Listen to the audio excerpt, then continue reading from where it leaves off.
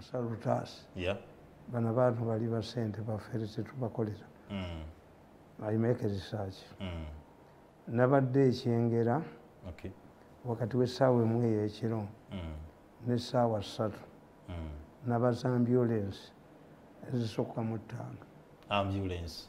Nga ziva ku saidi y'Masaka ndowooza zigenda Mulago. Ne mbuuza aba funeral companies. Ne baŋŋamba nti they could be burying 300 people per day. Every day. Every day. Kakati problem eriwo nti Abaganda enziku yabaluma nnyo. Enziku yabaluma. Kuba bagijja mu lubiri. Enziku yakwata Muteesa. N'aga nti nedda. N'abalaka bakwateko baleme kulowooza nti nze Kabaka ndi mutiitiizi. Bonna n'agibasiiga. Ng'omukazi ow'enziku mu lubiri banoonya munoonya. Yes. Kakati what happened? Lwaki yabatta? Bagituuma obulwadde bw'abazira. Ekyokubiri nti bwe baageranga mu ddwaliro mu kifo ky'okwogera nti enziku yebaluma ng'ayogera mutwe. Mutwe gwe gunnuma. Kubanga nga bo balowooza nti eddagala ly'Abazungu bwe lituuka mu mubiri gw'omuntu litta buli bulwadde bwonna. Kakati ne bakuwa empeke ez'omutwe ng'emmumbwa yaabwe. Nti eddagala liwonya enziku. Emmumbwa ejjamu olubuto ate lulemezaamu. Emmumbwa ejjanjaba contradicting diseases zibanga 20. Kagamba bo balowooza nti emmumbwa ayagala okugyamu olubuto ye yeetegeera neruggyamu. Ate ekigala ng'era emmumbwa yemu neyekijjamu. Kakati that's where the confusion was. Kakati the moment you fail to tell people the exact situation, you end up killing more people. To inform people nti waliwo embeera efaanana bweti, it helps you. It helps you. Nti abantu tubabuulidde. But naye ekisinga obukulu kiri kimu. Nti as I always say, nti bamafia ba Uganda bakozesa short-term strategies. They don't solve problems. To solve a problem. Short-term strategies cannot solve a problem. This is why I told you nti ebizibu bye muyina wano travel ban biki byonna byava ku kintu kimu. Timbabazi bwe yagenda mu kooti n'afunayo 10 points that had to be implemented without fail. Lwaki abalamuzi bagamba 10 points, 10 commandments, 10 points Museveni ze yajja nazo. This was the politics of symbolism. An election changed it to be an event, it became a process.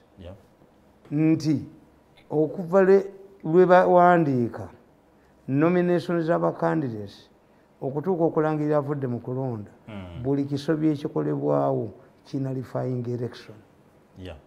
Bano tebabanyonnyola. Baladisi tebabanyonnyola, abapoliisi tebabanyonnyola, abaki tebaba kuba nabo bali tebamanyi. Kakati, whenever you use a short-term strategy to solve a problem, it cannot work. Tikisoboka. Abaganda baga nti totemera mpagi mu kibira. Empagi okugitemera mu kibira oyinza okuleeta eri shorter. It is better to accept to bring a taller mpagi than what you need. Otemerewa neno ngo. Otemerewa nenka. Instead of bringing a shorter. Kakati bano ensobi gye baakola. To those babbi. And because you fear to lose government jobs, even the educated ones, the experts, believe afe tubimanyi naye tetubyogere. Why byogere bangobe ku mulimu? Because you fear to lose government jobs. Ne expertise yammwe mugitundayo. How do you explain a situation nti baprofesa ba psychology tebalina mugaso mu ggwanga naye bamaama fiina balina ssente bakojja kimbo abalina ssente buli TV eteekako kojja nessenga? This would be the work of psychologists. Professors, Yes, but because the psychologists, the professors have decided to sell their brain and head and knowledge, they have been replaced by who? Yes. Nabagamba nti when the Europeans came to Africa, they found out that the elders were doing a lot of work. Abataka. They were replaced by missionaries. Yeah. Yes. Avawa sigira, that's what Muganda says. Kakati, olwokuba bano baddokita, ba medical doctors, bakkiriza ababbi babajooge, balyeyo ssente. Why is it that in other countries, academicians and professionals take an upper hand in decision making? Abawano tebakikola kutya kubakuba ku mirimu. Yes, balagala nnyo emirimu gyabwe okusinga. Tebasobola kubeera bweru. Nkwa ina kubeera ku nti. Nkwa zennyini abawano nkwa. Nkoko nzungu nabagandi mugende busitema mulabe enkaba y'obusitema enkobe y'obusitema n'ogitwala mu national park efa yamanyira kugisuulira kuba buli yayita wagiwa kakati abantu kasa bafuuka enkobe z'ebusitema ne batya okuva ku mirimu gya gavumenti. They said their brain. Kituufu. What we are doing now, why is it not happening in Rwanda? Why? Kenya, you are guided by a Sunday nation. These are experts who are talking. Yep. Experts are guiding society. In Uganda, they are not there. Baliba senti. Dr. Monje, Simonyoni, not Jono, Nabba Center Arcade, never more cent in Naduka, a Yochi professor, Chapozikino, and Chiba Cent in the Kiduka. 7 years spending a lot of money, more about professors to Walichibakola. Kakati has it is that you pay. Okay. Once those who could convince people, give direction to people, succumb to money, then the society is taken over by non-knowledgeable people. Yes. Kakati let us look. What do we need now, as far as COVID is concerned? Yeah. We must communicate. Next call the government. True. Nebo itaba kukusigenda. Bananyine sibo baba bekweseno. Go gendenge mbobo bali sen. Choba wadde kye badduka nakyo.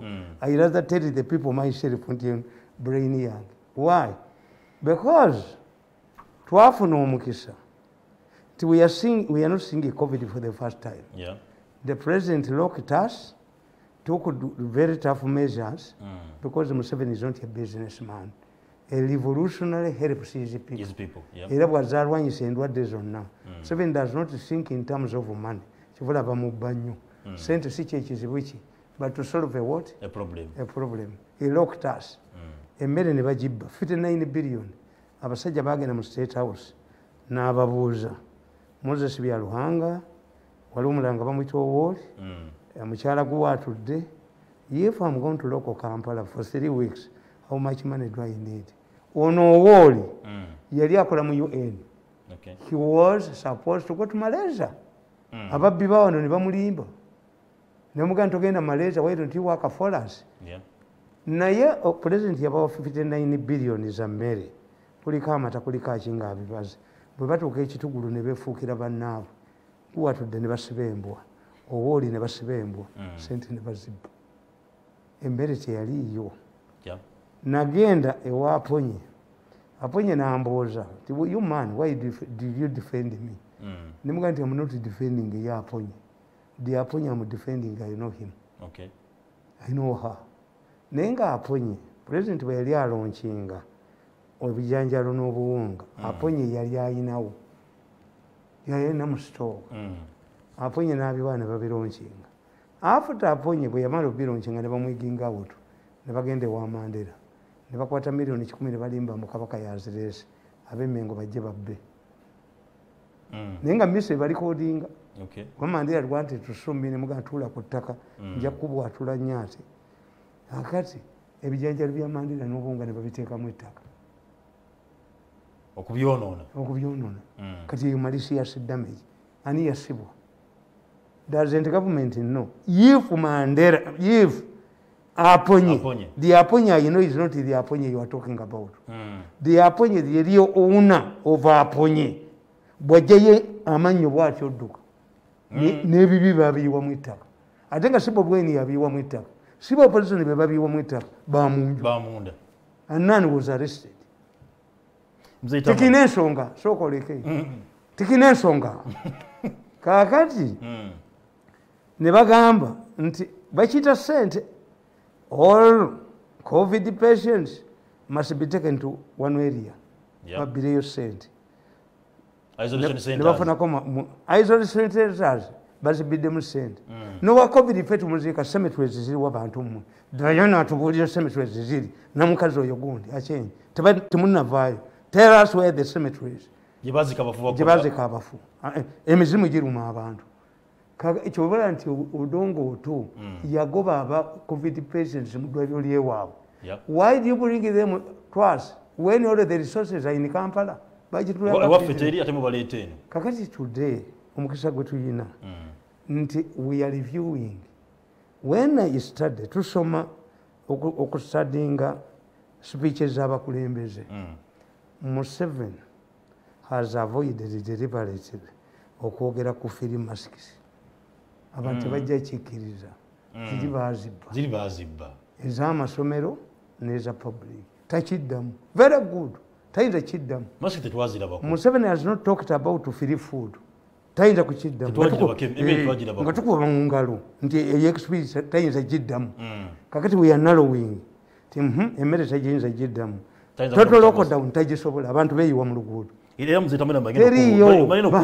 Total lockdown tesoboka, beeyiwa mu luguudo. Anti nkubuulira nti kati ffe nga tutiikinga nti ejjogo ligenze libagwamu nawano ejjogo libaweddemu nawano obusuma bubaweddemu. Kakati tetutuuka ku eyo level. No total lockdown, no tuliko SOPs. Tumukole emirimu gyammwe naye nga mubuzaavinga ki? Kakati awo kiri twakifunamu. Ekyasooka kye babbiramu tebakomyewo na bubbi. Kakati today, what do you need? As we speak today, what you need is to government to concede biri tebikyadda ebya public. Buy your own mask. Free mask nkwagadde nnyo nti for me as a mass communicator, I told you if you call them Museveni's directives, it is intended to help Museveni. You are provoking the opposition to fight it. Yes. This is why you people, nti who has put us where we are? Deceivers, abasuma, abali mu ministry, abalowooza okubibbira mu tu. Bobi Wine ye wokubiri. Why? Bobi Wine defied all COVID rules. The election law was a merger between the Health Act and the old election law to come up with the scientific elections. Bobi Wine and his group defied it. Nga bagandi Museveni tayagala nkuŋŋaana kuba talina abantu. True. Yes, was rich. Kakati result yammwe. To defy, to flout COVID rules at the expense of politics, you are paying it back. Abantu bafa kati. Bamuze yashitugamba nti mujja kula ku mirambo. Yes. Katugiraba. Yes. But Bobi Wine be bakola ebintu ebya opposition. But nobody is talking about them. Nimze Tamale. Bobi Wine era yagana n'okuba nti amalwaliro tegazimbibwa. ICUs tezibeerawo mu ggwanga ye yabigaana Bobi Wine. Kakati ne nkugamba, what do we do now is good. A state back is good. Museveni cannot go back to the earlier positions. Yeah. We are narrowing now. What should we do now? What do you need? We need to go back. We have a parliament. We have a speaker. Ministers have been sworn in. We must review the Health Act. Okay. All of what the president is saying must be backed by law. Yes. If speaking in the public is illegal under the Act, what about moving without a mask? A mask. You need to put what the president has directed you, what I call Museveni's syrup, into law. Okay. Amend the Health Act, provide tough penalties. But today is negotiable because what Museveni says is not law. Yeah. You must back what the president says by law. That's one point. Okay. The parliament must sit immediately and review, because abantu bonna bafaanagana. Americans did not want to lose their liberties until the Twin Towers, until the terrorists hit embassy America. Ne bakuba Twin Towers, ne bakuba Pentagon, ne bakuba war. This is why Americans accepted. Terrorism has changed Americans and Europeans to change their liberties. I've been telling you, nti omusajja eyaleeta amateeka ku revolutionized terrorism law in UK is a blind minister called Blanket. Okay. Nabo ne babivaako ebyesaawa 48. Bush was forced to start to establish a detention ground, a prison in Eastern Europe, because whoever was brought to American land would get to enjoy American liberties. Kakati today, we must get tough laws. Okay. How do we get tough laws? How do we legalize, enforce Museveni's medicine, which I call Museveni's medicine, is by making it legal. Legal. All of this should not be negotiable. As we change the attitude, nti gwe lwaki balira kisinga. Waliwo atambula nga talina underwear? Taliyo. Yes, waliwo abeera tasobola kunaaba maaso. It became culture party to say that we use short-term strategies. COVID tajja kuvaawo. Is COVID, people are learning to coexist with it. Which means using short-term strategies cannot solve. Cannot solve. You know, yes, chiri permanent. It has come. It has come. Yes, tujja kubeera nacho. So using short-term strategies will not work. Two, if we, after regulating, after enforcing, making it law, what do? Mandatory vaccination. Because in the earlier days, we did not have a vaccination. What was intended, as the president said, to disperse, ensure that you don't get it.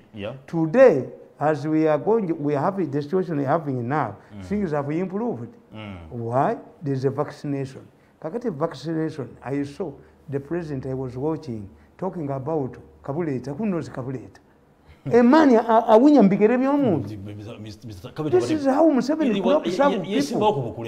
Yes, who knows him? Who knows him? That the president engages with the debate with Kabuleta. This is how Museveni grew up some people. The moment he appointed musicians as his advisors, then we lost the point that Bobi Wine cannot rule a country. Tokiraba kikitegeeza bwe kibanga kusaasira asobola okufuuka ne butcherman aba artist okubeera ba advisor ba president, then you are confirming that Bobi Wine can become can also be a president kubanga be bagezi be bamu. And this one is better. Anti kakati nze logical oba ombuziza argument. So the argument that Bobi Wine cannot become president of Uganda because of his background is undermined by appointing people in his group, but who are lower, at lower ranks with Bobi Wine. You are killing this. What we do, once we have the drugs and it becomes mandatory testing, two, under the law, if you are parading fake results, 7 years, no fine. There must be punishment. Fake results, hey. Anti bwekimala okugenda muteeka muli nga parliament emaze okulivinga Health Act, all whatever you do is provided by the law. Kakati oba osigaza ekintu kimu jjamu bino ebya first offender. First offender abassa abantu bameka? Get revolutionary judges. Get revolutionary magistrates. Like now that the American judges, the American judicial system is no longer conservative to a terrorist. Bakiiseeko kati naawe mu Uganda bw'omala okuddira Health Act n'ogifuula nkambwe n'okola kakati awo leeta eddagala tiririiwo. We don't have drugs.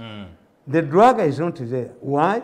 Nti era gavumenti eyalemu edda era Museveni sente azaagaza mu health. Yes. Abaganda bakuga nti eddiba ly'engo terirera lyalira nti omugenzi. President Museveni yalaunchinga ko drug awo omukazi n'atula gutujja okanoonya ekkazi ne lituulaawo bweri ne libba ssente simanyi advisor wa president agubajja ganoonya tuga documenting gajja kuyingira ebinnya by'emmese kubba ssente buli wamu wanale kasinika ebinnya agasuma bajja ganoonya kazi nga balinoonya nga lidduka ate bakuba ekifaananyi nga Museveni waali onoddukirawo waliwo ekiseera ekyekinyanja okuva mu nyanja gagabbi mugaleke gabbi bajja gafunza bakafunza ki kagende nkubuuliramu the drugs are not there hamu yaleese ekintu nali yesooka hamu gye yasooka okutwala miliyoni 100 mu task force baali tebamwogedde nako Museveni yamwogerako naye nga n'abalukumi babataddemu ndowooza 10 baali bakiwuubye atebagala kyogerako bakaloola okulu kyali kifunye ebigere nga kitambudde hamu yavuddeyo n'agamba yaguze eddagala I think it is not illegal okugula eddagala nti n'abantu bange naki kakati president would have taken an initiative okufuna abo abagagga it should be a fund run by private people kuba ebibye babimubbiramu kakati netumanya let us liberalize as Museveni has always liberalized we have private schools and public schools we have students who pay themselves at the university and those are paid by government tetubeerangako na one way traffic kati n'eddagala lirina okukkirizibwa let hospitals private hospitals bring drugs libeera available kubanga ne bonoliisa oliyo kimanyi kamayinja kabaleebe nze nsekerera naye abasajja oba singa tebaasoma baaliwumbye emmindi look what a man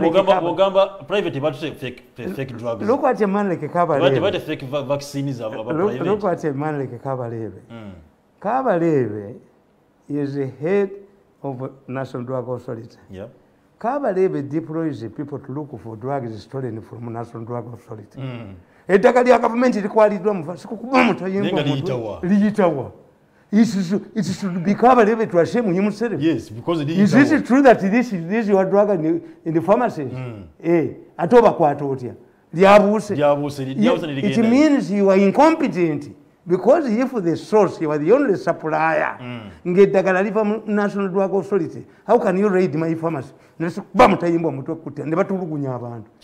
Put order in your stores. Because you would say, nti lyefaananyiriza ng'eryaffe. Oba abalireeta bagula gye tugula. Kubanga we don't have a monopoly. We are government stores. Kakati how can a manager of omanyi lwaki Amini yayina amesopu z'amagye. Do you know how we solved the problem? No.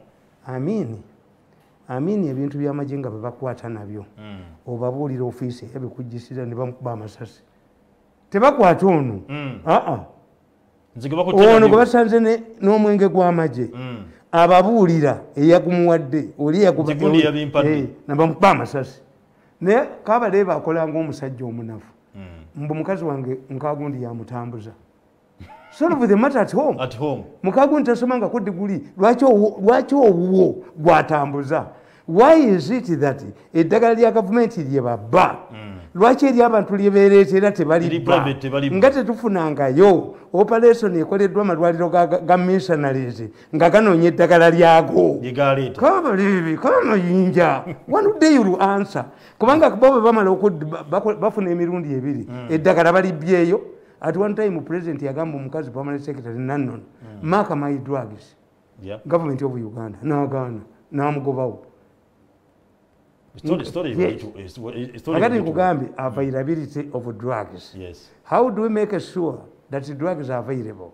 Let the president forget about akole ebintu ebyo sente ze bazibbeeyo gye bazibbira maybe abantu bwe batyo akiziganya nabo babbe nga bwati bwabasasula kati bo bali ababbibe batasobola kukwatako abakwasa ebibye kakati fakirize. But the situation now, even if we remain under this nga tewali inter-district travels, without a mandatory testing guided by rules era tugenda kufa Tamale wegede ku interdistrict travel awedda njala anti kyenkubuulira ngenda amawulire gata kasoko meze tujja kuonawo bwaddira ente ez'akalusu nga teziina ddagala kuba kyova olaba nti bwe batugamba nti waliyo kalusu lwamira asaba biliyoni mu gavumenti bageme ente kalusu if they are not given money kitegeeza nti ente z'akalusu ne bozigano zitwala mu katale zifa you block movement as you vaccinate or you treat kakati in absence of drugs President Museveni's directive eya interdistrict ine kyeyamba kyeyatuyambyemu kiri kimu mugende mufiire ewammwe muleme kufuna cost nene yakujjamira kyekirimu kyokka the 42 restrictions 2 days restriction would be followed up by mandatory vaccination. Nti within such a period ensure kubanza baddugavu mubamanyi waliwo tugiyita yellow fever gund certificate kali bwekati omanyi nti abantu bagula abasawo ne batabakuba kiyiso bangi nnyo kubanga omuddugavu ye bamugamba mbu ate gwe bakubye ne measles omwana gwe bakubye measles ate zikoneramu kakati gundi mindset eyo nti n'omuyigiriza omugezi ennyo nga bamubuulidde nti ensi gy'ogendamu eri yellow fever era tebamukuba kiyiso but in other country what they do enyonyi ekutwala enyonyi ejja kutwala nga tulina but the moment you arrive at the airport otasula $100 ne bakikukuba okitegedde kakati availability of drugs without drugs toyina kyojja kukola drugs tulina okukola ebintu bibiri bano abamesana abatuleze okuva nedda wadde balina problems zaabwe naye mubawe eddagala mubakkirize balireete baleete eddagala mugambe nti ekikagundi kyetukkiriza ekirungi babagemako ddammwe mumanyi experience kakati mube bagema edda nze nti nina abaana bange nkyusa kabina ne bakuba me who has survived poison 7 times who has survived the assassination oli mukunga abantu bakirizibwa okubagema ate gwe bwala gomanyi siri mugeme nzina kuba nina kiriniki ewange nina buli kintu kubanga nze nkimanyi abaganda bagaa nti akawulu kagezi kaleka keyalidde yes kati nze nsomesa with a purpose baloya webali badokita webali abasoma social sciences webali n'omulogo n'omulogo tagenda kusoma ejja okukuuma ebintu byamme yetalowoolezamu byamateeka byammwe kugamba nti you see the moment you liberalize as the president has been liberalizing public education private education ebyo ne mu ddagala bwekisaana solve the current impasse two the harm fund eyamba abanaku yes naye kakati mumulinga abagamba muddidde embaga oba olumba okutali mmere muganye ne woteri z'okukyalo okukola yes you don't have drugs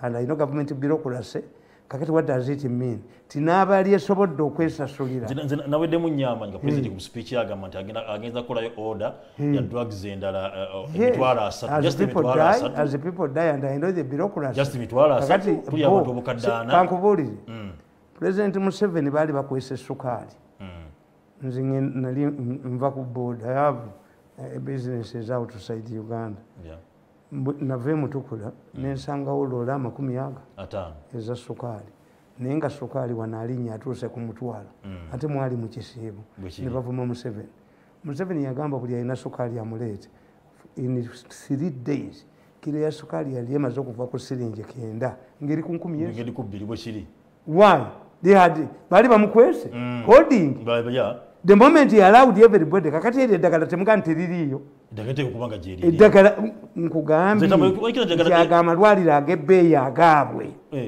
kogamba olwaliro nti alina eddagala alireete provided kubanga ne botaddamu bureaucracy gwe bali kubyayogere we baali mukubidde if it is fake under the reviewed revised health act, anybody who subjects a Ugandan to fake drugs 10 years in prison. I was talking to somebody in Mugam.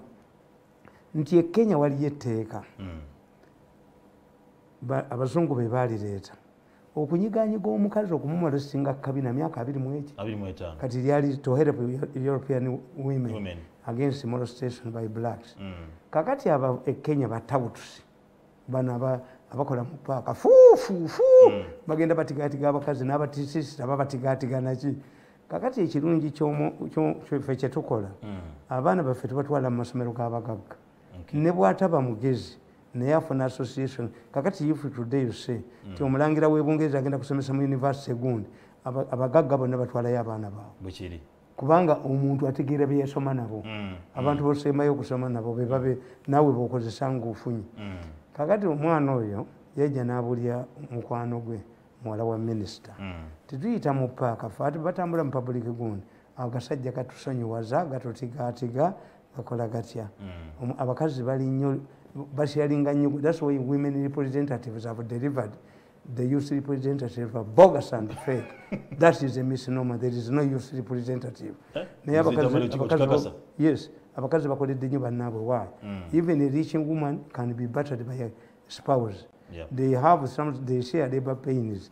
Nabagamba nti bakola gundi kalifomu mu njaga queen azalenga tawulira. So even a queen can suffer labor pains. Is a woman. They go into their menstrual period. So they share. Kati omukazi yawuliriza abaana bano kye boogera n'abawa detectives abali mu leeya. Baakwata abayaaye nga babakuba obubina ne babatwala mu kkooti. Babasalira ekibozo emyaka 25. Anti lyetteeka eriri okutigaatiga mukazi. Waliwo atigaatiga mukazi e Kenya. Gwe kwata yo nga muggyemu corruption wammwe. Okwata dokita omwe yakuba omulwadde ekiyiso ekifu myaka 10 no fine. Tewali abiddamu bikola. Tewali addamu bikola. But in Africa, a law is like a cobweb. It only touches small insects. In Europe and America, highly developed countries, a law is a bright kid. It doesn't know its owner, its parents. Umbaka parliament wabako leteka yejamu. No, ligenda kuapplying everywhere. Kakati those byemugamba nti bajja bakubeddagal efubi will be solved by that law in the revised health act. Allow eddagala lijje abalina sente baligule. Kakati president ababbi bajja mugamba nti you are creating two societies, one for poor and the rich people. Museveni is known as a president of peasants. Najjawo n'academic gundi papers kubeera C5 baani kakati gwalabyeyo kawo gwe basibye mu kkomera. Kawo tebayinza musiba mu kkomera.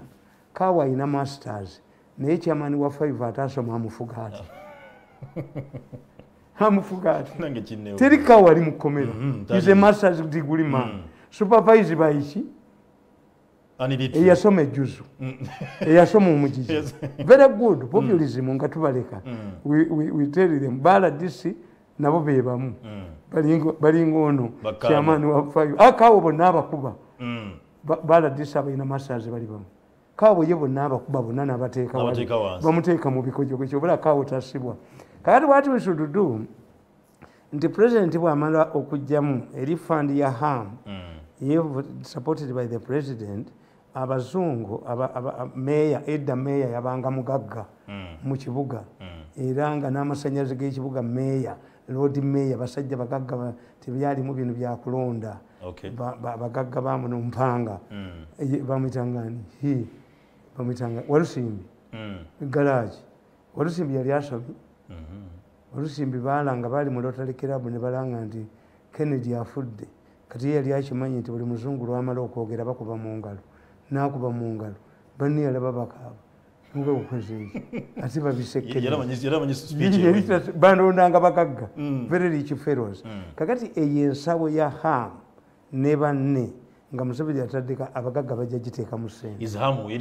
Anti amugamba mutabani we amugamba kubanga onoonya omuntu ali credible ti omusajja luli yabasooka obbaleti ya miliyoni 10 kakati ya miliyoni 5.3 tewali amukase initiative the Rotarians can even come in mu Uganda abantu bali willing ocontributing provide naye kakati tudde singa Museveni tumubuuza timuzeeyi emmotoka zino ze baakulaganga kalola tubuulire emmotoka ezo ziko namba z'aba private ozagenda mu malwaliro ki n'obuwumbi bwa ssente buli luddawa kakati ebyo bye bimalamu abantu ki amaanyi wano bwe baali bakajja mu buyinza baateekawo Luweero Trust Fund ne bagikwasa Kisekka n'Abu Mayanja ensawo eya Kisekka at that time 86-87 yakuŋŋaanya miliyoni za $5 what is in Luweero Kisekka yagaa nti even bamusuuta olwo n'erinnya ne balikyusa Luweero Triangle does not mean Luweero. All of the devastated areas of Uganda qualify to be Luweero.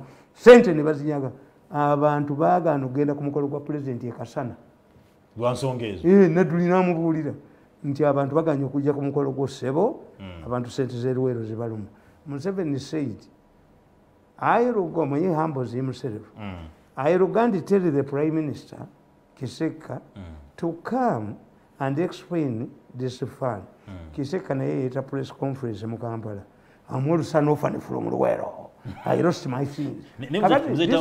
Zetamani katuze ku nsonga gye yogeddeko nze nkuteko nnyo eya hamu okuba nti bateekawo funding eyo. The people like you, Zetamani your information. No, sorry, isigaye toli mugagga, but your information in this country. Whatever initiative eno giringa. Nti Museveni ajja gamba nti abanaku bange. That's one. Takomyawo bano. Two, nze nenkugamba nti ng'abagagga bamaze okwegulira bannayuganda tebaagala bya bwereere. Who has told if Museveni had not convinced people that they will get free food, gundi, masks and food, mmere yajja bannayuganda bayise mu buzibu bw'amaanyi. Kambabuulire mwalabako abalumbi akatale k'emmere they know mwalabako bannayuganda mu local down abaagira emmere. In fact Mukambabuulire ne baligambye abantu nti musasule rent baali gisasule naye bano baakibateekamu abantu mbabanja rent abantu why no leave it for these people to negotiate with themselves. Ugandans have lived wano nabagamba nti mu Kampala twakolanga okuva ku ssaawa 5 ne tuvaamu 7 bayingidde families were maintained here. Twazitanga empunzi abadduka mu Luweero nawe ya accommodated. So we are not going through problems for the first time.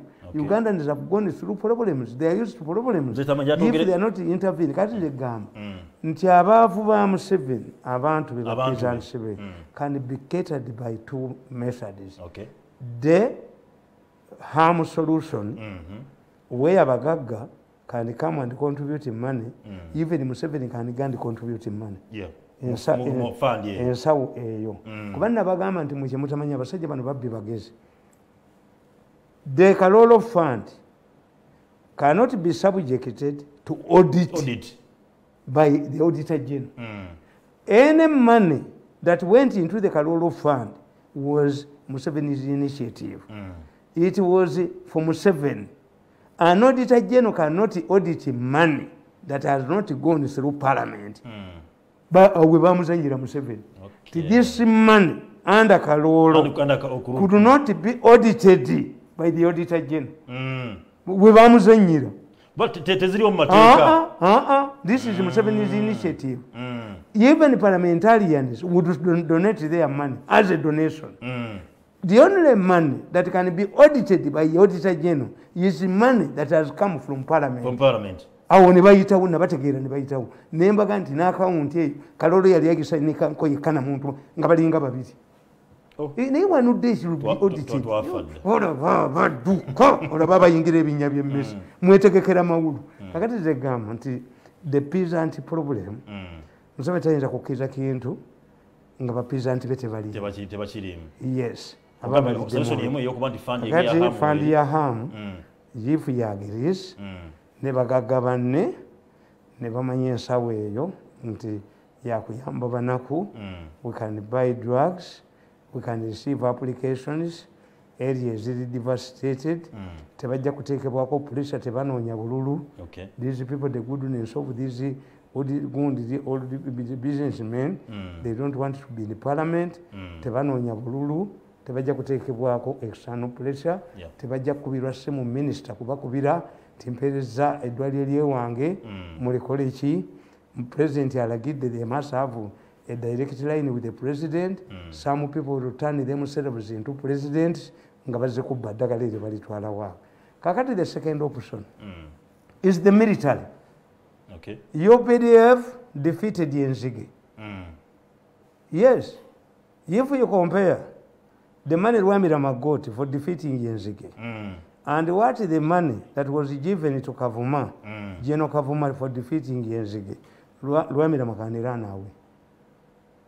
nga wamuyise namuyita nayita ne Kavuma ani sente ze bakozesa mu kulwanyisa enzige oyinza okugamba nti ezalwamirama zaali metallic ezono ze zaali insect kubanga twasasulako ne an outstanding debt eyalekebwayo ekitongole ekitubanja miliyoni za dola mmeka 3 ne batuga nti ennyonyi ziri mu bbanga ennyonyi 3 ziri nga baana bali soloti ennyonyi tezaaliyo ebyennyonyi tebyaliyo eyo owungo kabisa eyo owungo tebyaliyo but Kavuma wotegeera nti mafia eri entrenched mu print media have you ever seen any newspaper writing about Kavuma's and EPDF achievement kakati kyenkubuulira mu mawanga gonna amagye ge gakola ku disasters floods diseases like Ebola because the military is trained for this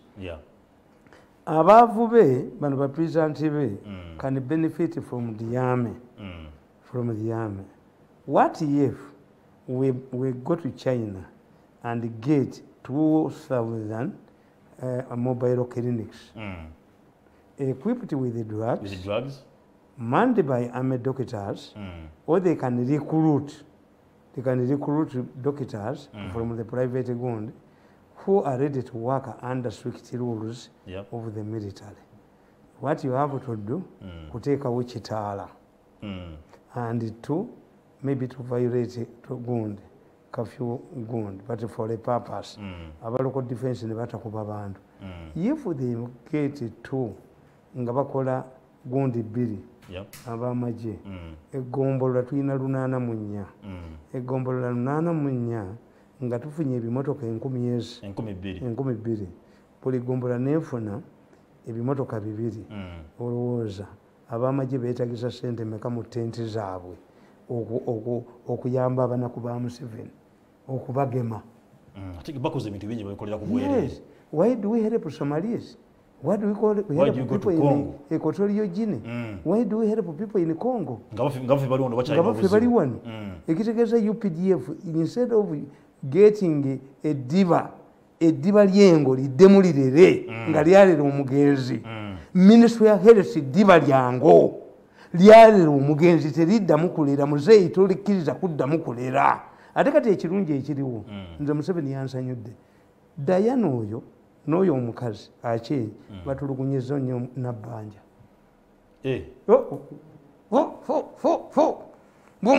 abadde mbugumi nabbanja ate kasita Museveni yamuwaanako ekiteeteeyi tekyamutuuka kati bw'aba atambula akyenje olaba yakwata akapapula bakwata akapapula bakawe pulezidenti mbwanvumirire akwogereko anjogereko kubanga mbagambye nti sente somebody got 5 billion nga abantu basuze na mu hoteli ye bagenda nga bazunga ku mahoteli manye ku ma TV mbu banzijeko kati they need danger mbukamu tuli najonge nyamu benyondo mutwe let me tell these people you have been disturbing my machines since last night. I think you are testing something. I'm going to destroy your machines. Destroying. Okuva ekiro manyi bafunye setback akasajja akazungu kababba ku organic case kakati international criminal court yeyiye julo yonna ey'abalamuzi neyiwa ne balooya nti babagula babawa engozi bonna babagobye babatwala omusango gutandika mu July. They were 32 Chinese nationals, a Kenyan and a Rwandese. kakati today nga bali mu Serena mu baweera bali bakoze agreement nabo abazungu ndoza nabo bali basente kakati jule bagisatuludde baloya babashu bali be bawasente kakati the probe has reached 150 people. Bagezi. When I hear this man, the chairman of the Doctors Association, I laugh at him. How can you raise your head when 72 people of your members, surgeons, Ugandan surgeons, the hospitals they are talking about, the list they are talking about. That's why I told you, Timulete Chubani doctors, if this information of Ugandan hospitals being used, nalabyenebu doctor obusiru bu professor bwabadde mu monitor. Do you support organ transplant? You are stupid. Kati obubonane ntweza bwe babuwadde sente bu professor bwo butayina magezi UN ebayina. Kakati bali kutesinga byuma byange bagamba. Omanyi baleeta abachina ne batunulya bwe. Ne baleeta abachina ne baleeta abayisraeli ne baleeta ono technology wa waggulu nnyo kasamuddamu okutawanya ebyuma byamu wenviiridde kanga balina meeting ku Serena. Yes, they have been last night they had a meeting. Today by the time I left home they were having a meeting. Leave my machines alone. Okay. Tamale. Kakati okitegedde kiki egambye jatumalize covid. Nti covid Museveni's peasants can be catered for. Yeah. Provided the drugs are here. The military can help the peasants. Okay. You can even have, if it is specifically, Bannayuganda bantu balamu nnyo. Oluwombo lw'enkoko ne luva mu kibbo kyabako ne lugwa baluzaamu. Kubanga oluwombo lw'enkoko lwabaki? Lwamuko. Baluzaamu abantu. Kakati, these peasants have two. Museveni can help his peasants in two ways. The harmful proposal, if it is properly utilized. Two, soldiers.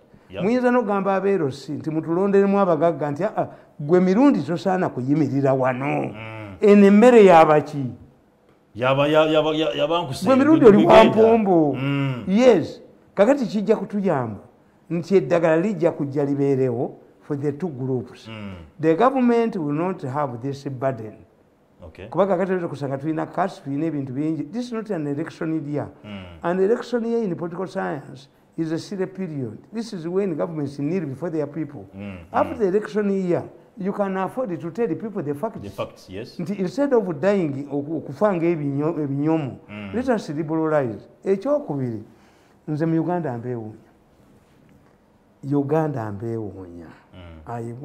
Ntuule wange ne ngamba abaana bange ti wayini danger. You were in danger okubeera mu ggwanga erifaanana bwe riti. Let me tell you, Abaganda bakugamba nti ekyennyanja kibeera mu nnyanja ne kiwunya.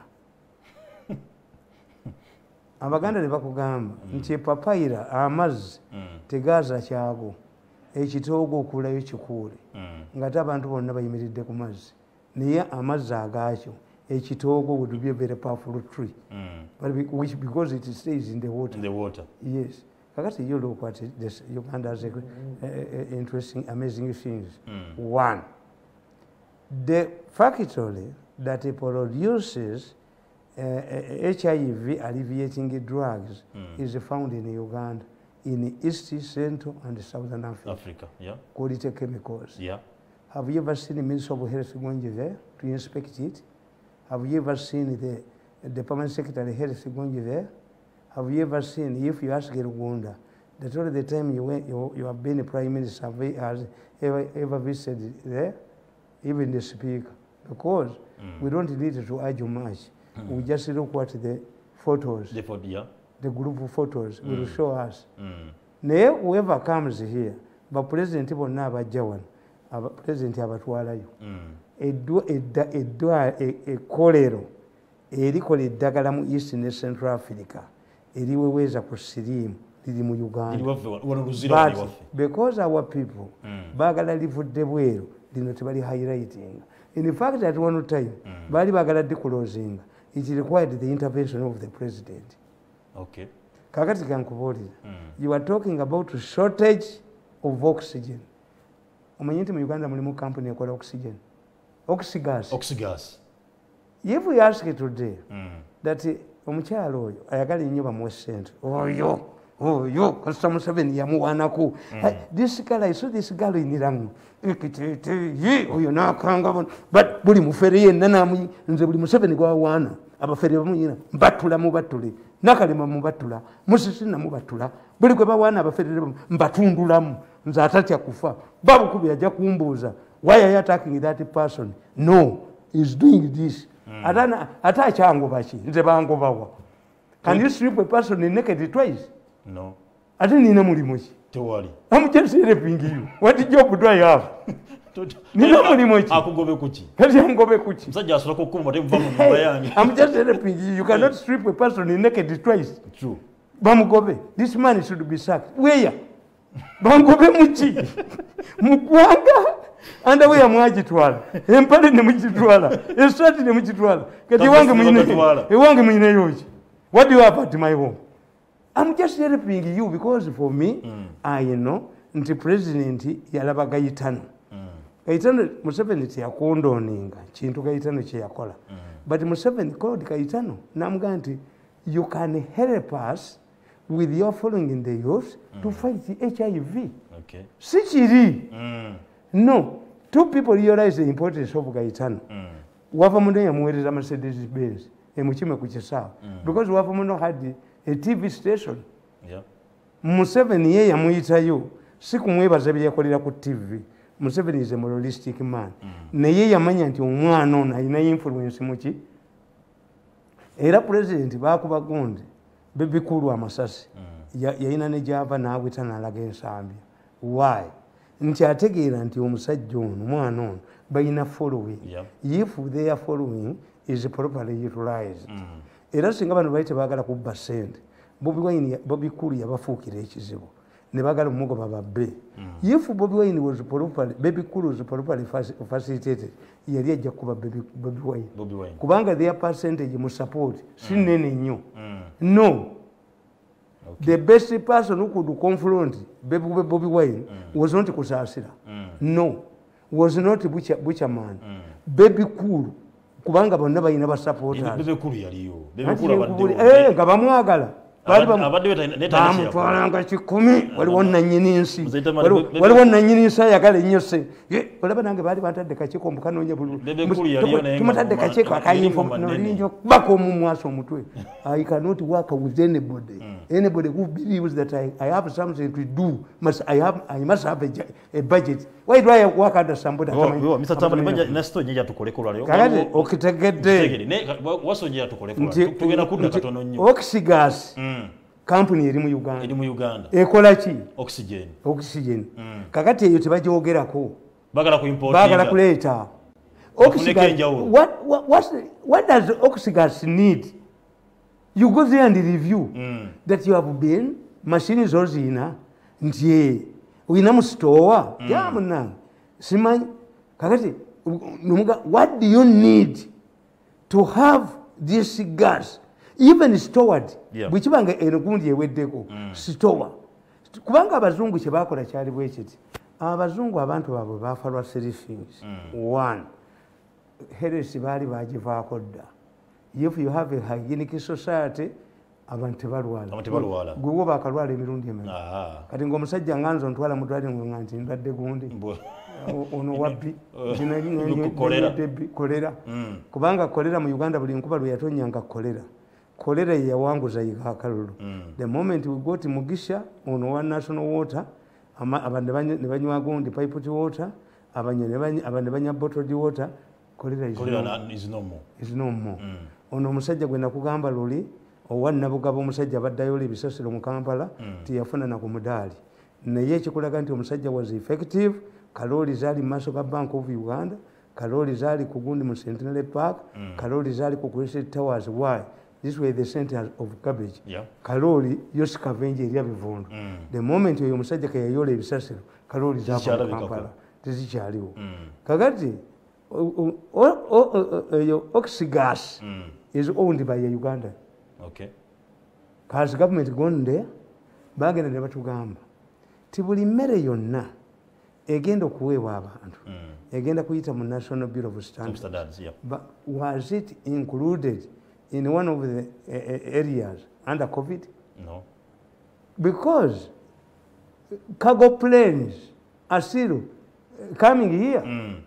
If government helps this man, you're nanyini oxygas, never more demand, no more business. He look for his money. Yes. He knows where the machine are. When we business of Mugambe, Gundi, ababasajja abo abakolite chemicals came to State House. Ne mother company bagitani Sipula owned by an Indian. Kakati omusajja oyo akulira Sipula omuyindi was kept waiting for the president for an hour, for 2 hours.